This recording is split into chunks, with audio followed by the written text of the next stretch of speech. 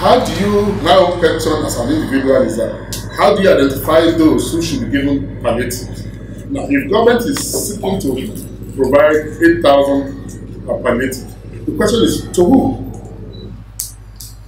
To who? My dad, who is here, I don't know whether he's poor, of course, he's earning salary, but do you know his expenditure profile? Whether he can actually access, so will he be among those that are categorized as a poor person that needs 8,000 naira per month? Now the question is, 8,000 naira for how long? How sustainable is this? What can, in this current Nigeria context, what can 8,000 provide for a household?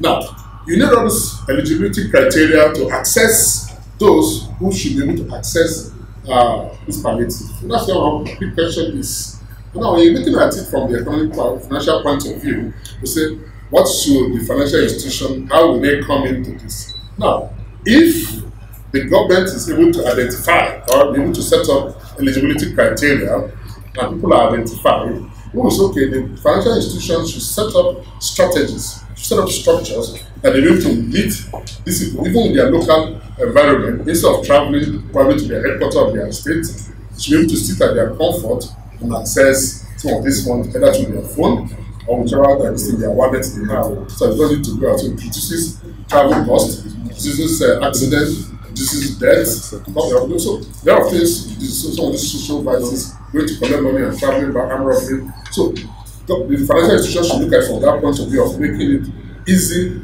for the masses or the citizens to access those funds at their location. You see, as I earlier answered the question, you can't have a free-for-all office where there are no regulations. There is no economy that thrives on a free economy, where everybody determines. The forces of the market determine it. And some of these forces are not realistic, because some of them are probably as much of being hoarding so as to make gains. Do you understand? And they are temporary. Now, the effect of that to the common man is that they don't have access to that. And that's why you see the implications more on the common people who do not have access. That's why we are saying that if it is regulated, at the same time, the government should be looking at how to reduce dollarization of our economy so that we don't continue to dollarize every of our activities. Even sweet is dollarized. So when you dollarize everything, it makes it difficult for you to improve your economy locally. And that's why we cannot compete internationally. So, as much as possible, we should reduce dollarization of our commodities or activities or services. But it's interesting to know that we have about 114 finance companies in Nigeria today, but almost about 90 or 100 are listed areas.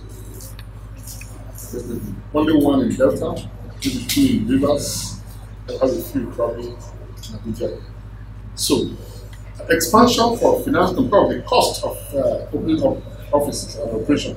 You look at that and side by side the economy, look at how profitable is it for you to expand. But of course, part of our expansion strategy in the medium term is that we will move to the branch to south-south and look at having a branch in the southwest. So at least for the first 6 months, we're looking at that expansion strategy.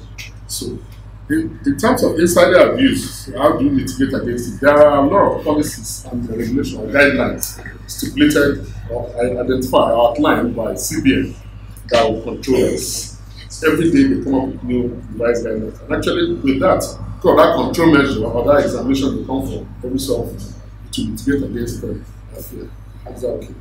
How do we intend to, this is a very good question. You know, the world, or itself, Nigeria as a whole, is a very large economy. And the population is the interest we have in this country. And that's why you see a lot of foreign interest in Nigeria too. And we are going to leverage on our economy and the size of our population, which makes it very easy for us to take a chunk too as part of the Africa point of survival.